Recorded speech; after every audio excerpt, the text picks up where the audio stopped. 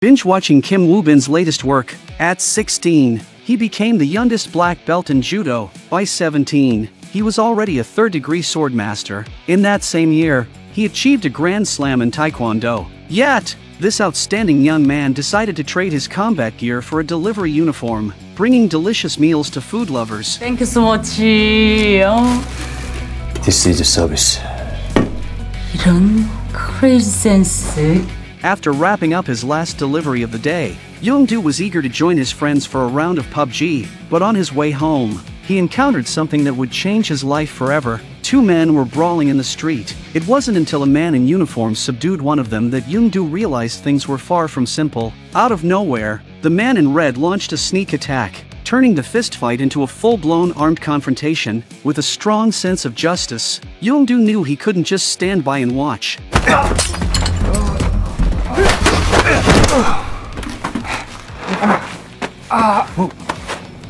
His heroic intervention earned him an Outstanding Citizen Award. Kim Sun-min, an official, later explained the situation. In Korea, there are around 5,000 individuals wearing electronic ankle monitors, people who have committed serious crimes like sexual assault and murder. To prevent them from reoffending, the Ministry of Justice created a team of officers tasked with monitoring them. These officers, known as martial arts officers, don't have the same level of training or equipment as the police, but they play a crucial role in keeping an eye on these dangerous individuals. Hearing about this unusual job, Young-do's curiosity was piqued. After all, when he wasn't delivering food for his dad, he was hanging out with his buddies, gaming. His impressive martial arts skills didn't go unnoticed by the Ministry of Justice, either. Before he knew it, Young-do was temporarily stepping in for an injured martial arts officer, becoming part of the team.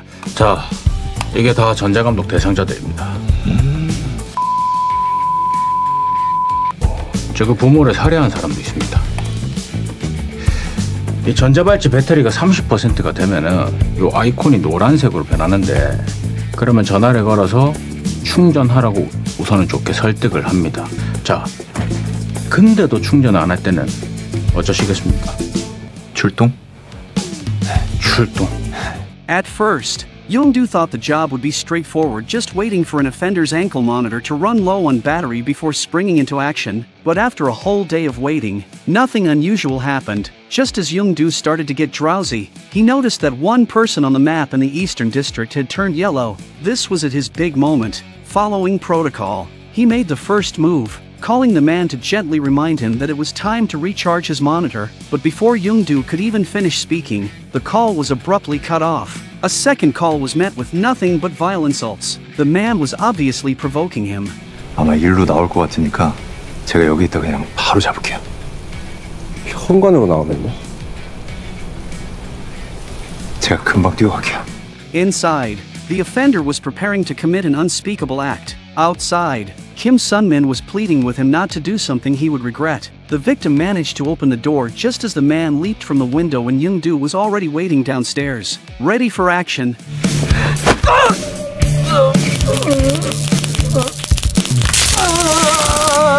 After his first experience, Young-do grew even more fond of the job. With his natural martial arts skills, those offenders looking to commit crimes again didn't stand a chance. The team leader, grateful for Young-do's help, invited him out for dinner, but Young-do, ever loyal to his friends, declined, saying he already had plans with them. The phrase "never forget your roots" could describe Young-do perfectly. Though his buddies didn't go easy on him at dinner, their wild night gave the team leader a glimpse into the fun of being young. After a satisfying meal, everyone was about to head home when the unit received a sudden call. A murderer's ankle monitor had gone off the grid, leaving the team leader worried. Their tech-savvy friend, Fatty, who knew the area well, immediately volunteered to help track the criminal. As they searched the location, they found the ankle monitor abandoned, indicating the killer had already decided to go rogue. Determined to track him down quickly, the group, now energized from dinner, kicked into gear. With the help of a drone, they managed to lock onto the murderer's exact location. 지역주니 개새끼야! 나와 이 새끼야, 죽여버릴게! 나와! Panting from the chase, Young-do urged the man not to do anything foolish, but the killer wasted no time and launched an attack. With no real fighting skills, the man couldn't last a single round against Young-do. Just as Young-do called the team leader to confirm they could move in for the arrest, the unexpected happened. The man, a convicted murderer, seemed bent on killing himself that night. Young-do was baffled why would someone who had killed before now turn the knife on themselves. The team leader, on the other end of the phone, calmly instructed Young-do to pass along a message. 나는 진짜 착하게 살라고 노력하고 있거든. 근데 그 개새끼야 자꾸 사람들 앞에서 나 반칙 찼다고 놀리잖아. 나 억울하고 불해서 밤에 잠이 안 와. 그 개새끼 죽여버리고 나도 오늘 뒤질래. Young-do had always thought criminals deserved their fate, but the man's words revealed a deeper truth. Some offenders genuinely seek redemption, guided by the team leader's words. Young-do carefully relayed the message. After years of seeking redemption, the murderer finally dropped his knife, abandoning his deadly intent. That night, back home, Young-do couldn't help but share the experience with his father. He realized that this job wasn't just about fighting violence with violence, and his father was proud to see his son maturing. However, the next second, a news report on TV stirred a sense of unease in the older man's heart. 4년 동안 경찰을 피해서 13살 5명이나 성폭행을 했습니다. The Ministry of Justice soon held an emergency meeting. Faced with such ruthless criminals, even after they are released from prison, more resources are needed to monitor them. However, the team leader voiced concerns that the martial arts officers were severely understaffed. There weren't enough qualified candidates, and the government wasn't willing to allocate additional funds, making it impossible to provide specialized monitoring. After the meeting, the team leader ran into Young-do. Normally, the injured martial arts officer would resume their duties after recovery, but Young-do had something different to say. 이 일 좀 더 하고 싶어요. 야 진짜? 네. When the dangerous criminal Kang Ki-young was released, Young-do felt an unfamiliar sense of pressure for the first time. Although there was hardly any communication between them, Young-do could tell that Kang was not someone to be taken lightly. As the police escorted Kang, the public's fury was palpable. In the eyes of many, criminals like him deserved nothing less than the death penalty. Some citizens even climbed onto the transport vehicle, condemning the government for aiding such a criminal by offering him an escort.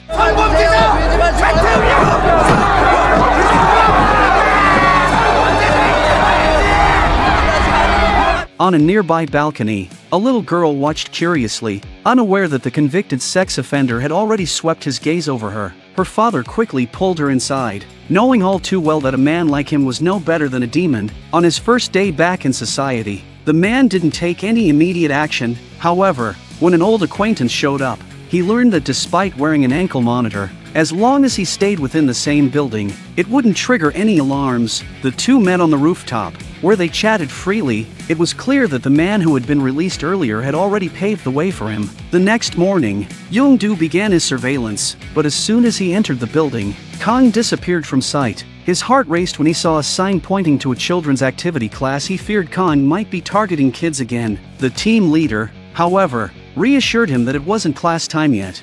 선생님께서 어린 아이들과 영상을 찍으시면 제가 그걸 다크웹에서 유통하는 방식이에요. 10분 영상에 1,000만 원 드릴 거예요.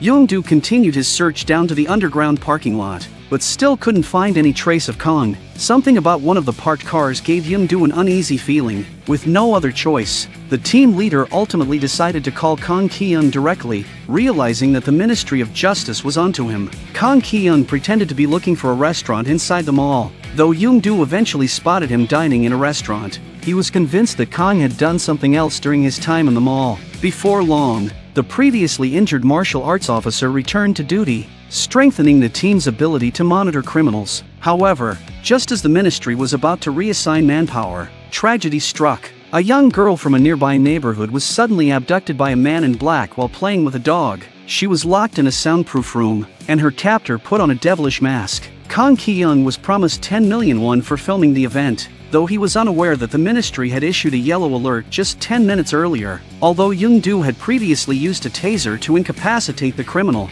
preventing any immediate threat, The team leader remained concerned about Kang Ki-young's activities. Despite Young-do keeping a close watch on him, the team leader didn't want the criminal to cause any more trouble. He decided to personally investigate the situation, along with a colleague. When the two arrived at a scrapyard, a sharp scream from a woman sent panic coursing through the team leader.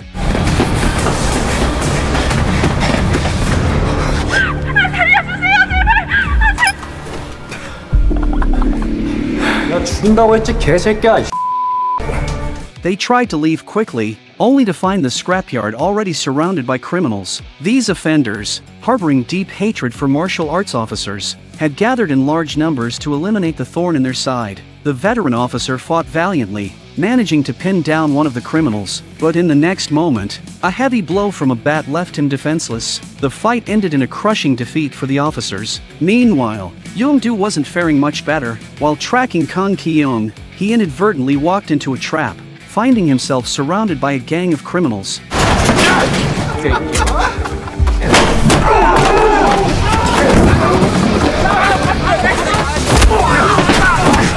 They beat him from the hallway to the plaza, but thanks to his formidable martial arts skills, he didn't let them gain the upper hand. After the fight, Young-do tried desperately to call the team leader, but there was no answer on the other end. With no time to waste, he hurried to locate Kang Ki-young. Just as the twisted show was about to begin filming, Young-do rushed toward his next move. Arriving at the suspect's house, Young-do noticed a fresh set of footprints leading to the basement. His sharp instincts told him that things were about to spiral out of control. He frantically tugged at the welded security bars while urging nearby neighbors to call the police.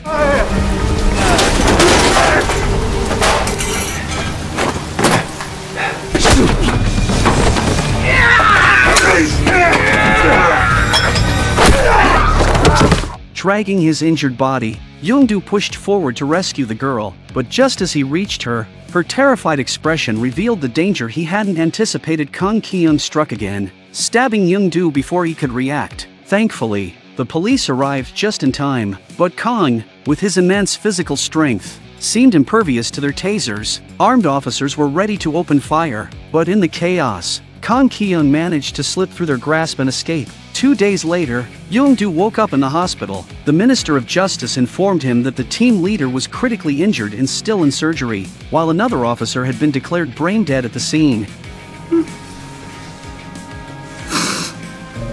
Despite being hailed as a brave citizen once again, Young-do was now driven by a single purpose: to bring the criminal to justice. Without the help of his team leader and fellow officers, Young-do had no choice but to rely on his friends. That day, a suspicious black car in the underground parking garage caught their attention, so they started by investigating the owner's identity. Once they located the address, they didn't rush Fatty. Their tech-savvy friend would handle things with his gadgets. The man pushed open the door and noticed that the lock had been damaged. As the owner tried to figure out what had gone wrong, Young-do had already grown suspicious. Working together, they quickly restrained the homeowner. Fatty then discovered hundreds of incriminating videos on the computer, and after some friendly persuasion, the man confessed everything. That night, Young-do and his crew launched their operation.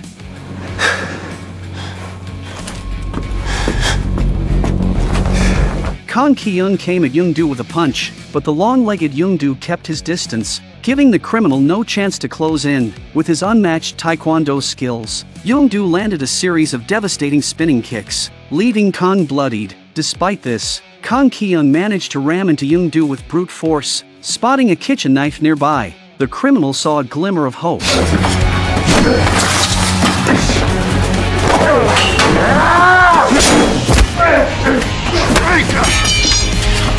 Knowing he was outmatched, Kang resorted to close combat. Using his raw strength to drag Young-do to the ground, he pummeled the young man with punch after punch, leaving Young-do struggling to hold on. Young-do's friends, watching him take a beating, couldn't bear to see him in such a dire position. Then, just in time, Fatty pulled off a brilliant move that turned the tide of the fight.